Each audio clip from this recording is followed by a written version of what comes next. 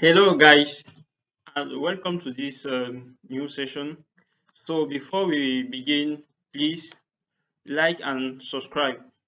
It is very helpful, and thank you for your support. Also, let me know in the comment if you have any topic you want we talk about. So, today we talk about type ahead block. So, what is type ahead block? Type ahead block is OmniScript element that display list of results when a user begin typing in an input field. And when a user selects a record, the type ahead can retrieve additional information related to the record. And for example, a type ahead block can be used with Dataraptor to list account in the result. And the type ahead is you can find the type ahead block in the group session in the OmniScript Designer. So you have to note and keep in mind that if the type ahead block exists in a block element, only one block element is permitted. So adding multiple nested block will result in error. And a type ahead have different supported data source. We have 5 types of data source. So type ahead support 5 types of data source. We have direct JSON, where can be an area of JSON present in the OmniScript data JSON, the Dataraptor extra action that will retrieve internal or external Salesforce data. So in this data source, we can have the data extract tubo or data extract action. We also have a Google Map autocomplete. We have HTTP action that retrieve external data. We have remote action to retrieve data from Apex class. So let's go to the org and see how we can use data. We can use type ahead with Dataraptor extract to retrieve data from Salesforce. So as we say, guys, this is an OmniScript where we use a type ahead. So we'll display the list of account of contact, of course, in the all the contact by their names. So let's go to the groups. Here we have the type ahead. So I can drop this and drop. We can just call this select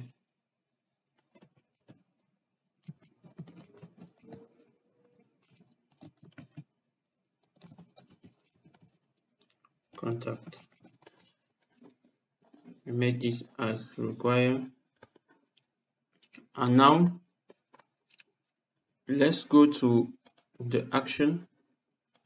So if I here, we can look here, Dataraptor. So we'll use a Dataraptor extract table to do this. So here, let's give the name,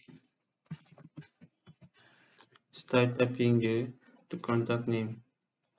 Okay, so note that the action is inside the type ahead. Now let's configure this action.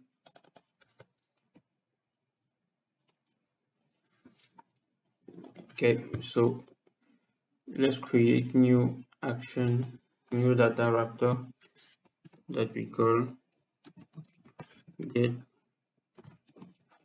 all contact with name. Okay,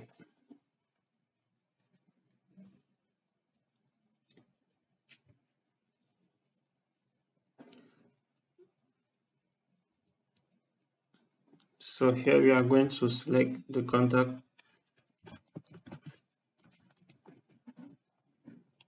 and as the output, let's call this contact with S and filter by the name, where the name like,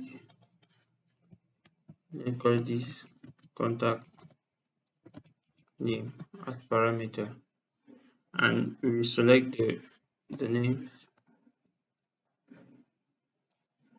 We'll also take the phone and the email. Okay, now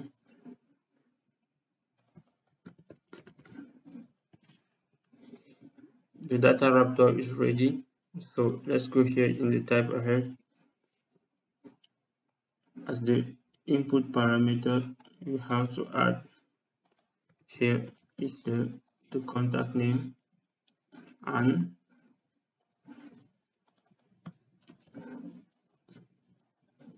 in the data source you have to pass the selected contact. Also in the Dataraptor action here in the response, let's add the response. Here we have the contact, and note that the type ahead key contains the field that will be displayed in the tab ahead, and here is the new label if you allow to create a new record. So here let's take the name,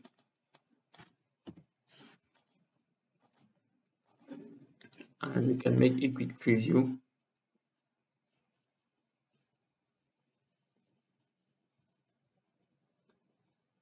So that is, I type here roles, I have account with the contact rows, and note that here we have the different, we select this contact, but we also have the name, the phone, the email, and the ID of the contact. So this is how you can create a tab ahead. Let's go back to the designer, and we will add also another field in the input. Let's take these two fields. We add the phone, that will also call here phone, and as the default value, let's add this is the phone.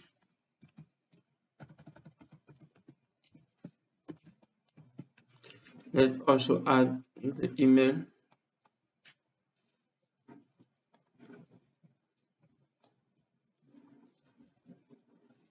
So here we can just call this email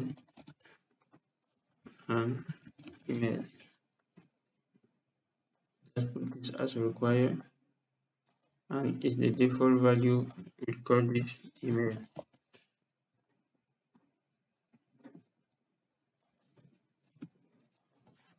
Okay guys, so if I go back to the preview and refresh the page,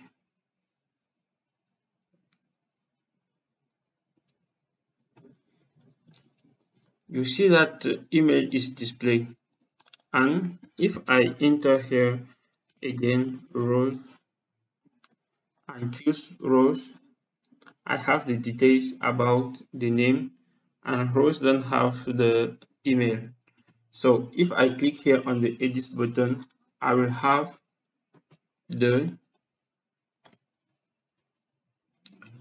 here the phone. So why we don't have the value here in the email? It's just because the email is outside of the type ahead. Is the reason why it's always displayed. So we can also bring this inside the type ahead, and you will see that if I go here in preview and refresh,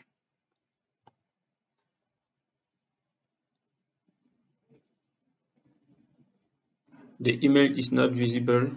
Just let's choose, for example, A, and you know that if I click here on edit, I have the the phone and the email. I can change the phone. For example, I can add new value.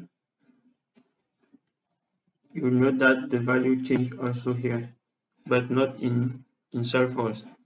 And let's go back in the preview. In the type ahead, I also have this session. We can hide the edit button. If I hide the edit button, I will not have the possibility to see the value displayed in the phone and the email. But to be sure, I'm talking about this.